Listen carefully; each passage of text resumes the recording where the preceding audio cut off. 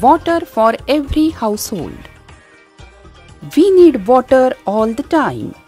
We have to store water in the house so that we can get it when we need it.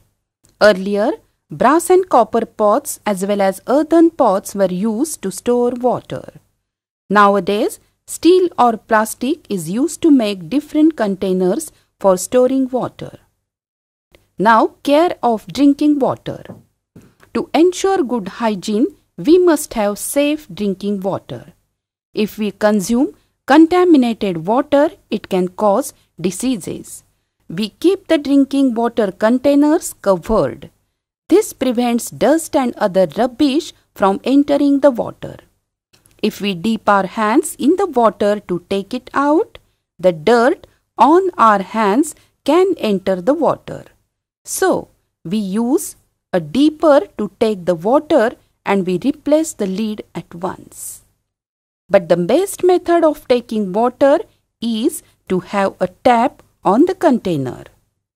This way, it becomes easier to take the water and it also prevents contamination. When the water in a container is finished, we wash the container well before refilling it.